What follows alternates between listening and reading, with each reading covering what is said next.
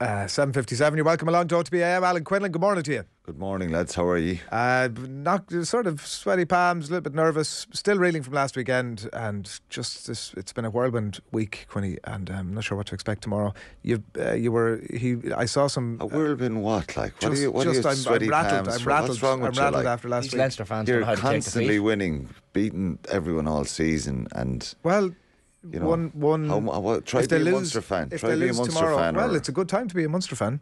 If they lose tomorrow, a little it's bit of a long time optimism between for drinks, sure. you know. There was some video footage going around yesterday of himself and the team walking into the Blackrock pub. Rog. Blackrock, and Himself, the whole is that team, what you call the him? team Himself. in tow, and he looked like Lord of the Manor strutting around South Dublin. You were onto him. I just briefly chatting to him during the week. I was trying to stay away really because it's a different week for everyone, really, isn't it? For Leinster and La Rochelle, and this is the pinnacle, really. This is the top table stuff, you know, and it's you've got to keep your focus, and he'll know better than that, as will, you know, Leo as well, about keeping focus, blocking out the outside noise. A lot of focus on Leinster losing to Munster last weekend, will it affect them? If it was the same team that's gone out tomorrow, it possibly could, but it's a different side for Leinster. It's, you know, there's 11, 12 internationals coming back into that side, and they're top quality players. Ronan O'Gara himself in the Examiner this morning says that, I'm going to butcher the phrase now, but that it was a slap or some sort of a punch for Leinster, the Leinster environment, the Leinster group, that it is a factor going into the week. Mm-hmm.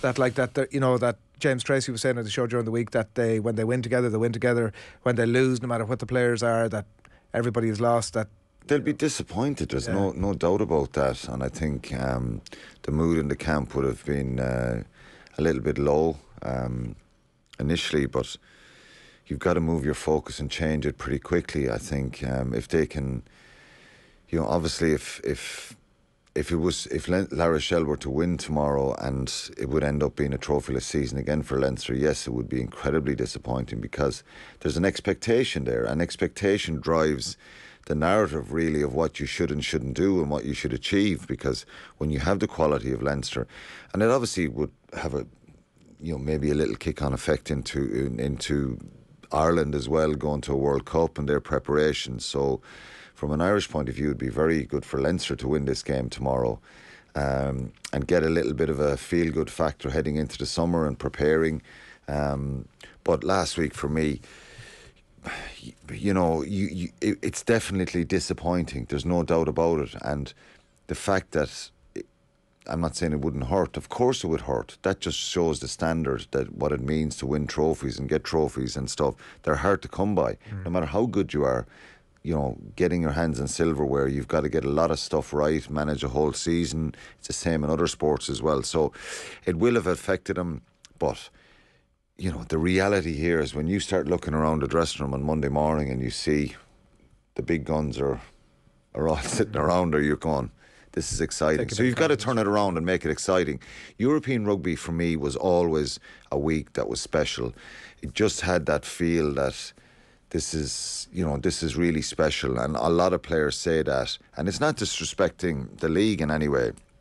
I think the URC has gone to a level now that's far more competitive, far more exciting, fulfilling throughout the whole season, which has been brilliant, with the South Africans coming into it and the competition. But Europe, just, there's a certain amount of adrenaline. And listen, Leinster have been so dominant throughout the whole competition. They've been the best team all year. And La Rochelle, you know, on the other hand, have been probably just slightly behind them. If you were to go, who's the better side and who's been more consistent? La Rochelle got kind of a bit of a rattle with Ulster in round 3. Horrendous conditions given, but they were completely dominant throughout the pool stages. I was at the Gloucester game in the round 16 game. The Gloucester game. La Rochelle Gloucester in the round 16 game. They win by 3 points, late score to win the game. Very, very nerving. They were expected to beat them by 20 points that day. Possibly, and you know, I turned up very much relaxed to that game, thinking, you know, this will be great to see the atmosphere in the stadium in La Rochelle, the passion that they have for the game, thinking that, and maybe the team turned up with the same, and that kind of feel was there. They were lucky to get through that game. Gloucester were brilliant, but probably a little bit of a reignition for them against Saracens in that semi-final. They were just very, very dominant in the quarter-final, and then they blew Exeter away in that semi-final. So two great teams, so many strengths, so many players you could go through and talk about matchups. But I think it's the mental side of this is an important part of it as well. A belt was how he described it for Leinster. He did give the context, as you were saying, about obviously all the players coming back. What body blow, I would say, not a significant blow. A kind of a. Well, still something that takes a little bit of the wind. A little bit winded.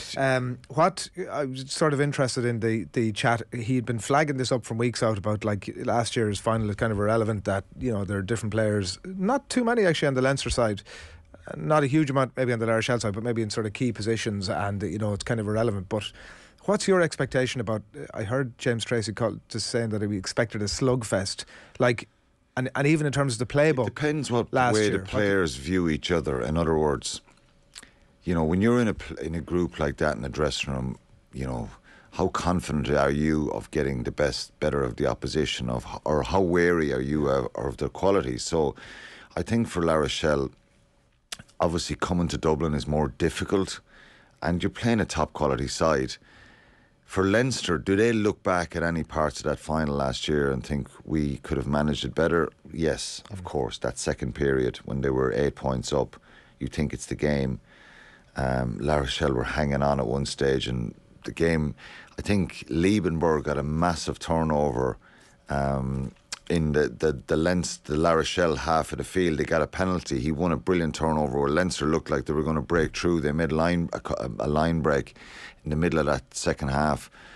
The management where Leinster kind of managed that game, I think they'll look back in that. They'll have to be, like, it is ridiculous thing to say about Leinster, but they'll have to be more clinical now. Yeah, and I think, look, La Rochelle are a very robust side. To be fair, they're a little bit old school, where they're not afraid to man up, roll up the sleeves, and kind of go toe to toe with you as regards. They're hardy, and their try-line defence is off the charts good. It is, yeah, and by and large defensively they're very, very strong side, and to break down. So certainly in the early parts of your attack, you've got to be pretty physical and clinical to get some inroads, which we know Leinster are capable of doing. And if they get the pace and tempo and flow, and Leinster's accuracy this year has been sensational. Off set piece, scrums, lineouts, they can nearly cut you open after one or two phases. So multi-phase, when you get into that kind of a scenario, then that's what Leinster will want, to get it into big phases where they can get mismatches and stuff like that. But like I said about is there any kind of thing in the back of anyone's mind about that final? They've got to bin that. I think they've got to back themselves. And it's the way the coaches will present about showing this is where we kind of slipped up last year. I think La Rochelle will certainly look at the periods of dominance and they were on the rack there for a bit of that second half last year and hanging on. Ronan O'Gara won't want them in that situation. You want to try and keep control of the game. And it isn't all about just power for La Rochelle. I think that's the rock that, potentially anyone could perish on if you focus on one thing, because they actually play rugby as well. They're dangerous.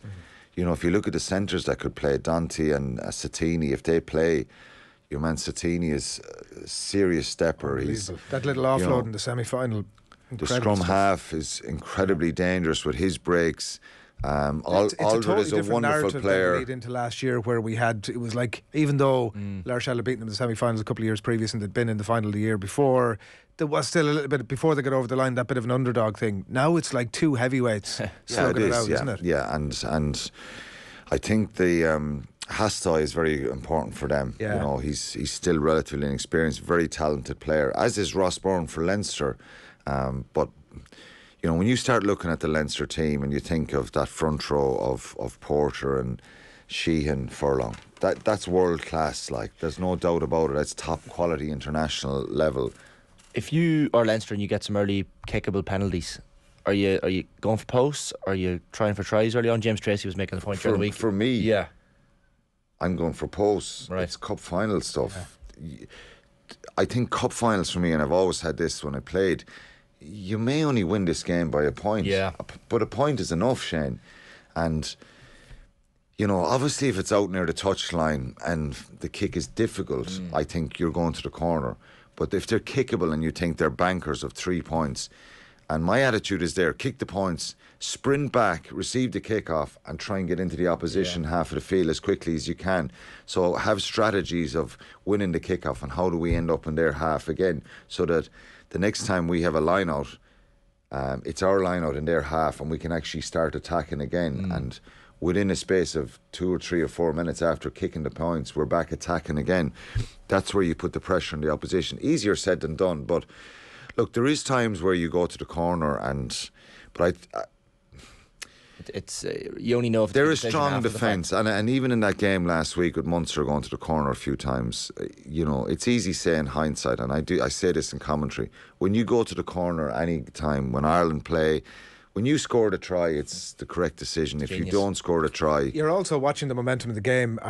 Is the arm wrestle going your favour a little bit? If you're ahead, 15, and if you're ahead, Adrian, and you're kind of protecting a little bit of a lead, or say a 10-minute block that you just want to take the sting and out of the opposition, and you're a couple of points ahead, you have a kickable penalty, but no, we'll kick to the corner, we'll try and win the line out, we'll spend 5-10 minutes down here, we mightn't get a score, but we're kind of wearing them down a little bit. There's times when that's a good decision, but it's hard to break La Rochelle down physically as regards maul against them, but equally it's hard to stop Leinster as well. Will you talk to us a bit about that? Because, like, what do you do when that's one of their big weapons and that's coming at you? Like, sort of grand when it's in their own half, maybe give away a penalty, maybe you can sort of illegally disrupt it. But how do you legally tackle that maul when it's coming at you, particularly inside your own 22? We've all got to be on it really quickly and move.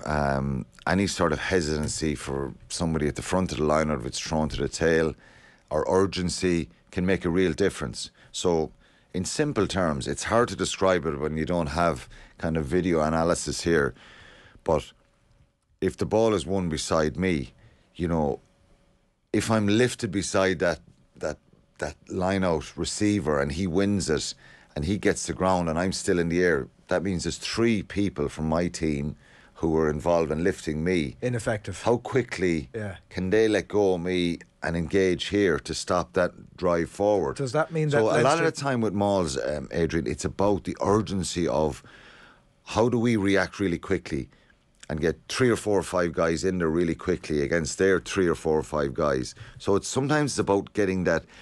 You always hear, or you choose not to contest at the line. Choose not to contest, but you can still. Likely? But nowadays in the modern game, you can contest and then react really quickly and cause a bit of damage.